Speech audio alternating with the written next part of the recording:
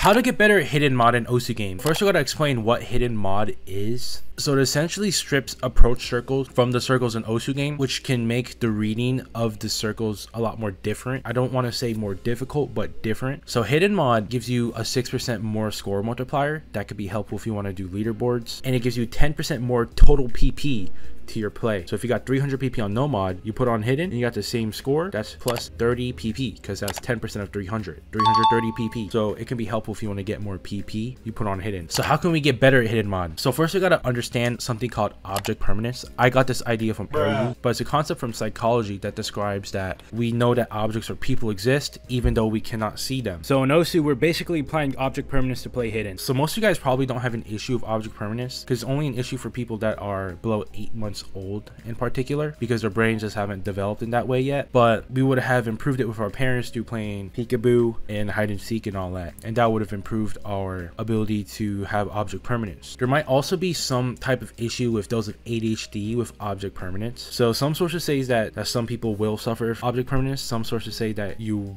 won't. If you have ADHD, I just want to point you to that, and if you want to play hidden, you might have some issues with it. You might want to look into your own condition and see if that's an issue with it, and you could probably do some more research on it. But that's just something that I want to tell to those with ADHD, because about 10 to 12% of people have ADHD in our day and age, which is only going to get more and more as cell phone use fucks up our brain essentially. But that's just something I want to alert you guys to. But basically, we want to apply the concept of play more but be conscious of object permanence in the context of OSU. And before I go down with the rest of the video, I just want to shout out my Discord server. It's a growing community every day with weekly multis and in-house tournaments, and if you're interested in all that, you can join it through this link right here or in the link below. So advantages and disadvantages of hidden mod. As we described previously, hidden mod gives you more score and more PP, 6% more score, 10% more PP. However, there's a pretty kind of a disadvantage to it, where if you mess up a pattern, you can die pretty easily from what I've seen, and we're gonna get into that some more later on. So what is hidden mod's best use scenario? So hidden mod is best used in high ARDT from what I've seen, because it reduces the amount of approach circles on the screen at once. Because the approach circles, they are going to strain your eyes because there's a lot of them at once on AR, high AR. So that could really help with reading the high AR and make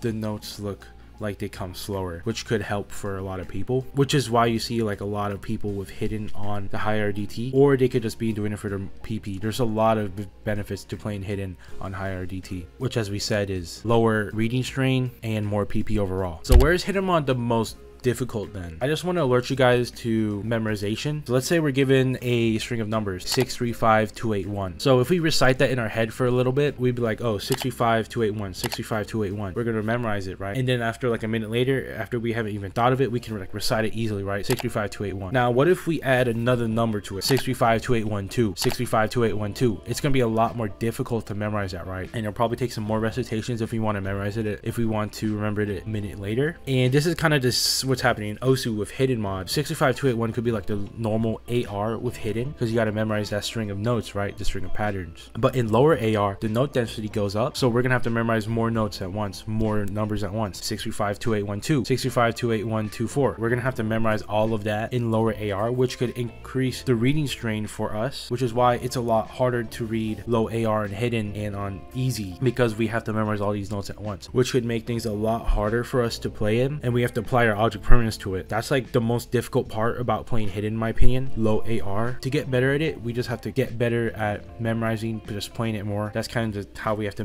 get better at it. Where it's also difficult is flowing, especially in streams. The reason why is because you have to memorize the pattern of the shape, and with streams we have to recognize that there's also a higher note density, as we said with low AR and easy mod on hidden. So we have to memorize more notes at a time with streams, even though the approach rate is going to be probably higher compared to the low AR. That means there is going to be 2 points. Here's a reference point where it's going to be the pattern that we memorize in our head, right? And then this is the actual pattern, so there's probably always going to be a bit of a margin of error to it, and the higher the margin of error is, the more likely you're going to mess up the stream and die probably. Because on hidden mod, if you mess up a stream, it's pretty hard to get back into it, and you're probably going to die easily. This is especially true in like space streams, and from what I've seen from my experience, it could be from note density. Streams are just really hard to play on hidden from what I've seen, and we just get better by playing them more. So is hidden mod actually more difficult than no mod? Some hidden mains believe that hidden is a reading preference mod, and that it doesn't really matter whether you play hidden or no mod, and that everything difficulty wise is the same. However, as we mentioned before,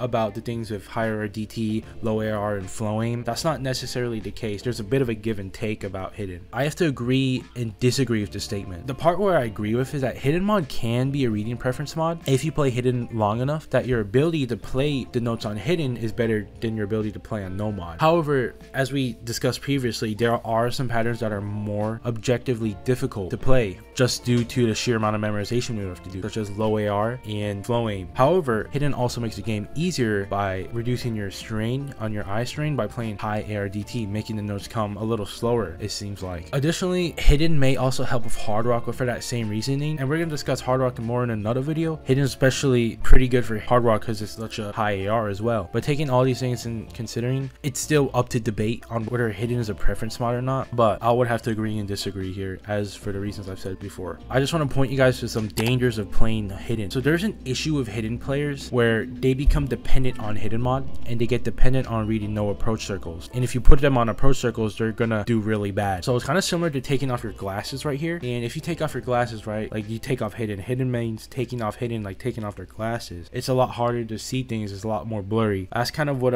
I've experienced, because I play both hidden and no mod, and if I've had a hidden session and then I take off hidden, it's gonna be like really weird, like whoa, that's a lot of clutter. To counteract this phenomenon, we can still play hidden, but every 6 or 5 maps or so, we want to take off hidden and play it no mod, play with the approach circles. This could help us to maintain our no mod reading skills. And the only case that I think that this would be good for is if you want to play in tournaments, because in tournaments you have to play both hidden and no mod. Knowing both of those skills can be helpful. If you're not going to play in tournaments, then you can just do whatever you want. It's a single player game after all. Doing this, if you want to play tournaments, is especially helpful that you know how to play both no mod and hidden, but you can just do whatever you want at the end of the day. Final remarks. So overall, hidden mod is a powerful tool to give you more score and PP. However, it is a bit more difficult to read on the side of memorization, and it is especially difficult on low AR and flow aim and streams and easy, but actually helps you if you play on high ARDT due to the less reading strain. And I just want to shout out my Discord server one more time. If you want to join it, join community, weekly multis, in-house tournaments, we might make a friend there, right here or in the link below. And as you guys can see, I am in a different environment. I finally moved back home. My college semester is over. That was probably one of the hardest semesters I've ever done. I'm doing engineering. It's a pain in the ass, guys. But yeah, it's gonna be like this for the 3 months or so. I'm gonna be pumping out a shit ton of content. So if you're interested in that, then subscribe for more guides like this. I'm gonna make a guide for like every mod. Yeah,